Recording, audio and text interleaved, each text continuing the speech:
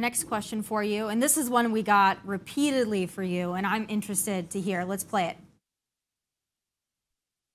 Hi, this is Brian Wood from Richmond, Virginia, lifelong Red Sox fan. My question for Curt Schilling is, where is the infamous sock?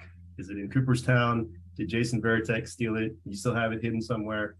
Thanks. So there were two socks, okay? The first one in Yankee Stadium, I threw away after the game. Really? Yes. After I peeled it off my leg.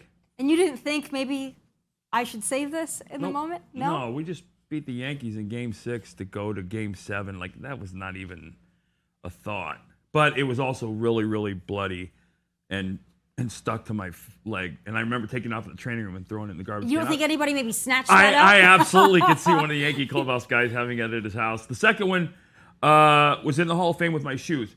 Now, the important thing about the Hall of Fame display was that after Game 6 in New York, when I realized the media attention around the ankle, my wife and I had been and have been working with ALS our whole lives, my whole professional life. So I knew that the cameras were going to be all over my foot.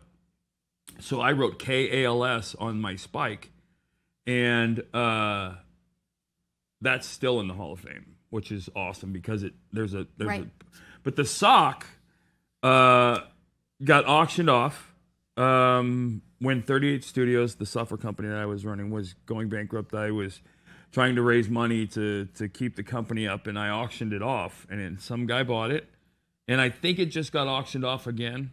How much? It was $92,000 the first time, and I'm not sure what the second time it was. And like, I was offended. Like, only nine. I thought, like, well, this is like one of the, Yeah.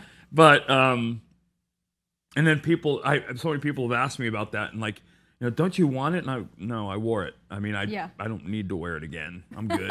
I got the ring.